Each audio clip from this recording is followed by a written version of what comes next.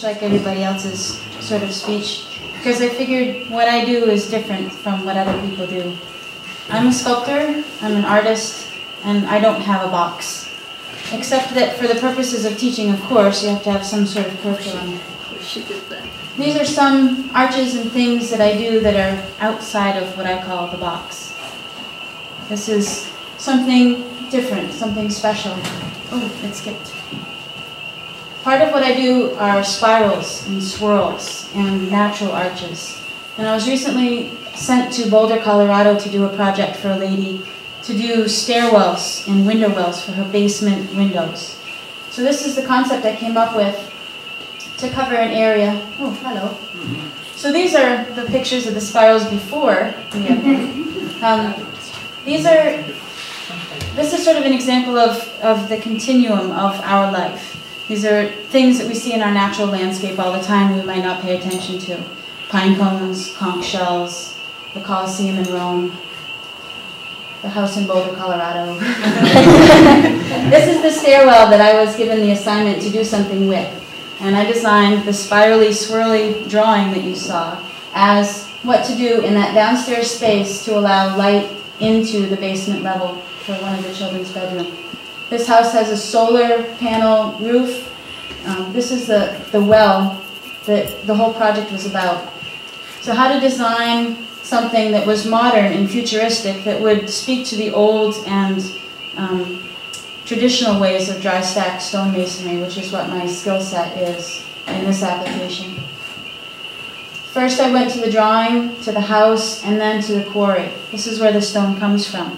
So this all feeds the plan. The mass and scale of this sort of stuff is going to tell what will come from the project itself, how to accomplish it, and what it might look like. When the stone was delivered, we pulled it off the back of a truck. This is the first 20 tons of rock. I ended up using 56 tons of stone in this project. And we bought more as we needed it. It was $125 a ton. And the kid that was selling it to us was so excited because he'd never seen his stone do curvy, artful, sculpty things. So this is the end of the first day. I had 3 stairs built and the beginning of the first scoop on one side and the return to the other side.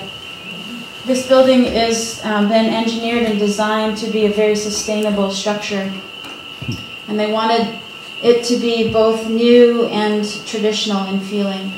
So while these stairs were designed specifically so that if animals went in, that they could get out and didn't die down there in the bottom of the hole. They aren't necessarily egress for people. But the whole feeling of the thing was meant to feel like water, that you could have this lightness to them, that they wouldn't feel heavy and impossible. I wanted it to feel like it was in constant motion, even though it was so solid and founded on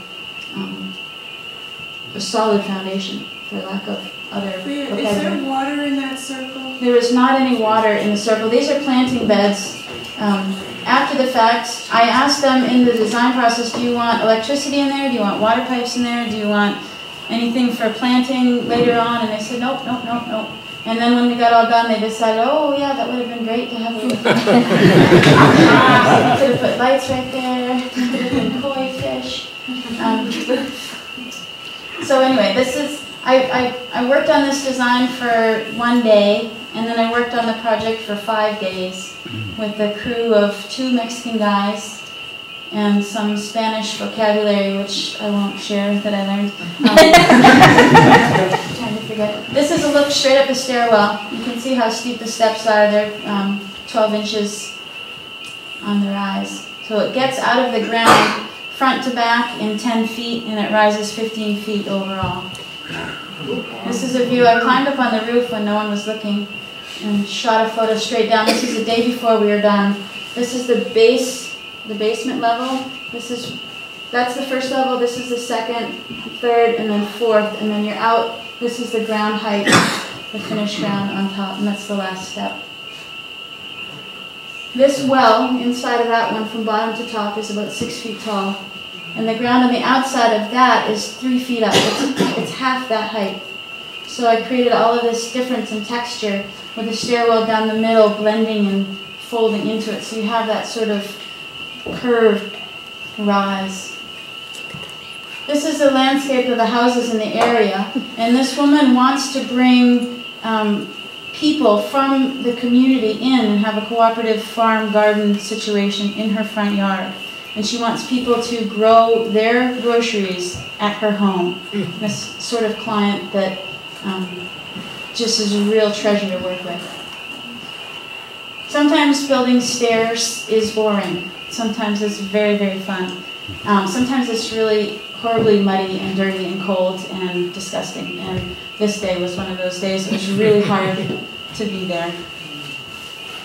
In the back of the house we had a similar well, but I had 6 feet to work in from front to back, 12 feet to rise in that 6 foot distance.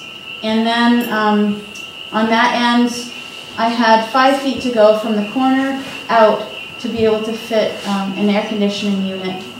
So I had to rise up that entire distance. And then in the very middle of the project, the architect told me that on that end, the other end, there needed to be a cantilevered stone so the gas man could read the gas meter. So he trundled in a 2-ton rock slab so that anybody could stand out there. So me and the crew jumped out there. Just as a sense of scale, this is me at the end of the project.